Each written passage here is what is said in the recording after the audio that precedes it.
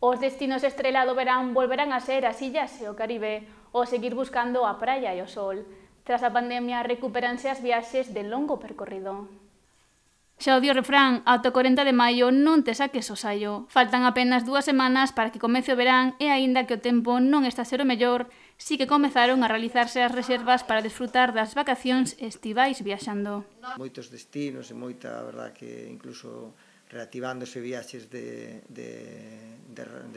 largo radio, que hasta ahora estaban un poquinho máis limitados, e cos destinos estrela que siguen sendo pois as islas e buscar un pouco de sol e playa, tanto Canarias como Caribe como outras islas, e a verdade é que hasta ahora o ano está indo francamente ben.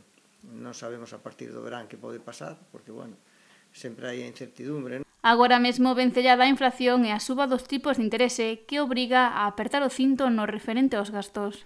Poida pasar factura a partir do verán, pero penso que o verán a xente non vai a ser negociable. É dicir, inda que me subiran a hipoteca, inda que a inflación me este facendo dano, as miñas vacacións son innegociables e este verán vou a disfrutar sí ou sí.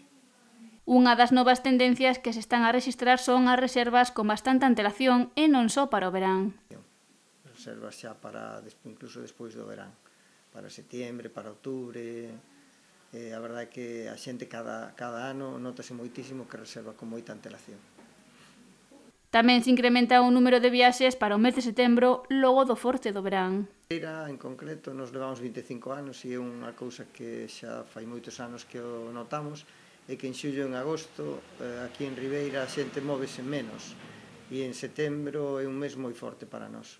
É un mes porque a xente aquí realmente o clima é moi bo en verán, hai festas, hai ambiente e non hai colegios e a xente pois tende a quedarse máis por aquí e salir pois en maio, xuño, setembro, incluso outubro.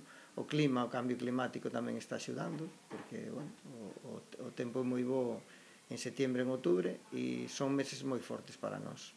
Que apunta que as ventas non se concentran en temporadas marcadas, senón que se reparten máis ao longo de todo o ano. Para este período estival hai un aumento de viaxes longas cuxos destinos varían en función das preferencias dos clientes. De todo tipo, generalmente viaxes, hai xente que xa viaxou xa foi, digamos, que vendo os destinos máis próximos e vai ampliando o seu radio de acción, non? Tipo Tailandia, tipo safaris en África, Zanzíbar, Mauricio, o Caribe, por suposto, combinados largos, cruceros, hai un perfil de cliente que repite en crucero e vai cambiando o tipo de barco no que vai ou a ruta que fai ese barco. Para este verán só é preciso elixir destino e preparar a maleta para coñecer novos lugares.